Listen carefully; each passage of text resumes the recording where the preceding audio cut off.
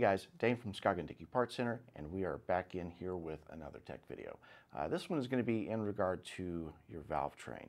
So this one is something that we were discussing a little bit just kind of amongst ourselves whenever we were doing the dyno video with the 6.4 Hemi this past week, and something that we had talked about was actually about the pushrod diameter on that specific engine.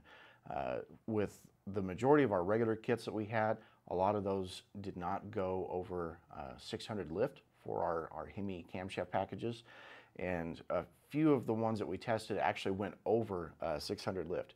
And so the pushrod that we had in there originally that was normally coming with that kit was doing just fine. But then when we actually moved to beyond 600 lift, we actually ran into a slight little issue. The pushrod started to wear on the outside wall right around the casting of the cylinder head. So this is something that, you know, luckily it wasn't really a major issue with these pushrods, because we caught it. It was on the engine dyno. It's not like you were running this, you know, for thousands of miles in a street vehicle. But it's something to be mindful of, is valve train geometry. So some of these things, you might have a pushrod that works just fine and you don't have any issues with one you know, certain level of lift with one camshaft or another. And then, you know, you make a change either to your geometry, change the camshaft or anything else like that. And so sometimes you might have other issues, whether it be casting overhang, flash, or just, you know, the actual hole that the pushrod goes through might be a little bit crowded.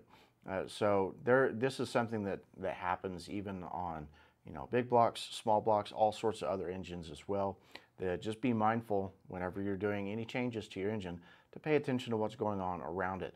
Maybe spin it over a little bit by hand with the valve covers off. Make sure everything looks good. This one it's not catastrophic or anything, but, you know, a little bit of rubbing here and there, that's a little bit of lost horsepower, including, you know, you end up getting a disco party in your oil pan. So once again, thanks for stopping by. That was just a really quick tech tip.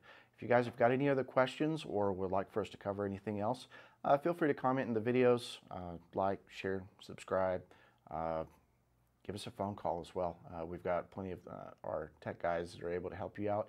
If you've got any questions or you're trying to spec out anything for your own builds, we'll be glad to help you. So thanks again. We'll see you guys next week for another tech video.